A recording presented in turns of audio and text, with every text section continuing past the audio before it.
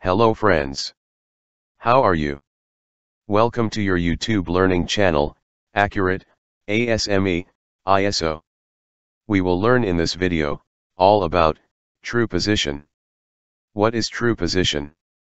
Why plus and minus tolerances, are not used, for controlling distances. What is significance, of true position?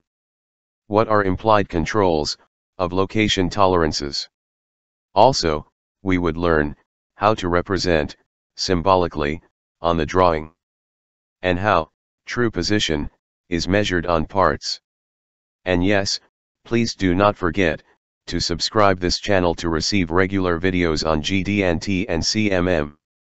Like and share it, to allow others to learn. Let us, start now.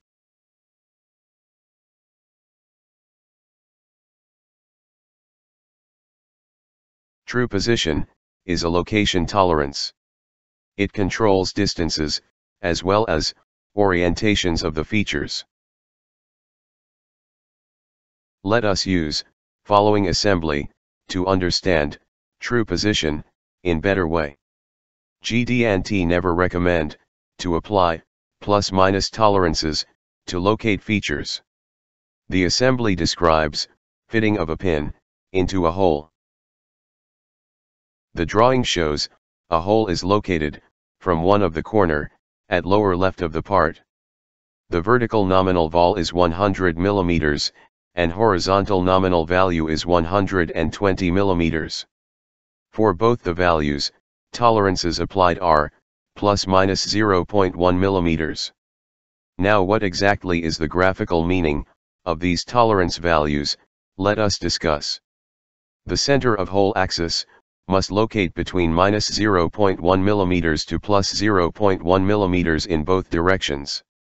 The area within which, part is supposed to be okay, is create a square zone. It is called a square tolerance zone. A point to remember is, plus-minus tolerances, always create a square or rectangular tolerance zone. On this slide, you see a part having a hole diameter 50 mm, located at nominal distances of 120 mm, in x-axis and 100 mm, in y-axis. Also, a pin of diameter 49.720 mm, is located exactly at nominal values. This is a hypothetical case, to understand, the true position in better way. The tolerance zone is, square of 0.2 mm, by 0.2 mm. Note, a circle is passed, through four corners, of a square tolerance zone. Let us, assume that, hole is manufactured, exactly at 120 mm and 100 mm. Now, keeping this hole, as stationary, we will analyze virtually, what happens, when pin is shifted, at different locations, in manufacturing. In condition number 1, the axis of the pin, is shifted at corner point, A. This condition accept the pin boundary, lying inside, the boundary of a hole. Also by measurement with instrument, the shift is recorded 0.1 mm, in horizontal and vertical directions. This obviously leads, a part to get quality passed. In condition number 2, the axis of the pin, is only shifted, in vertical direction, at point B. If we measure a part, with instrument at quality room, it get rejected because, it is measured, more than a 0.1 mm, tolerance limit. If we carefully observed, the situation, we will see the boundary of pin, lies within the boundary of the hole. Even, when you measure, the distance from center, to point A, and point B, both distances are equal.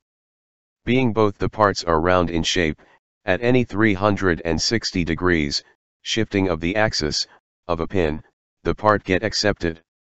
Therefore, GD&T, never recommend to apply, plus-minus tolerance, but the diametrical tolerance zone.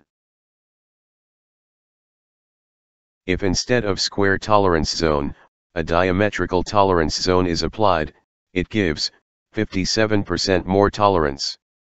This is direct benefit of GD&T, just applying tolerances, GD&T way.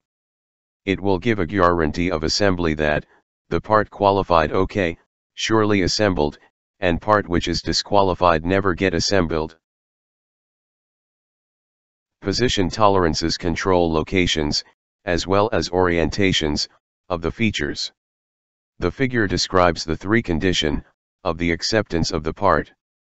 The condition number 1 is, nominal condition, where actual axis of the hole is, exactly coincided with true position. The condition number 2 explains, the actual hole axis, can be shifted half of the total position, or diametrical tolerance zone. And the condition number 3, itself demonstrate that, the cylindrical tolerance zone, allows actual axis, to orient within the diametrical tolerance zone. This concludes, position controls shift, with half of the nominal tolerance, and allow full diametrical value, to orientation, with respect to the top surface. Hope that, you have liked this video, with very easy and simple explanations. You can comment how do you see this initiative and suggest more on upcoming videos. Also, we are pleased to conduct training programs at your locations in factories. We offer AUCOM, Germany, an international CMM certification course. Basic of GD&T. Advanced GD&T. Stack up tolerances. Surface finish. MSA and other quality tools.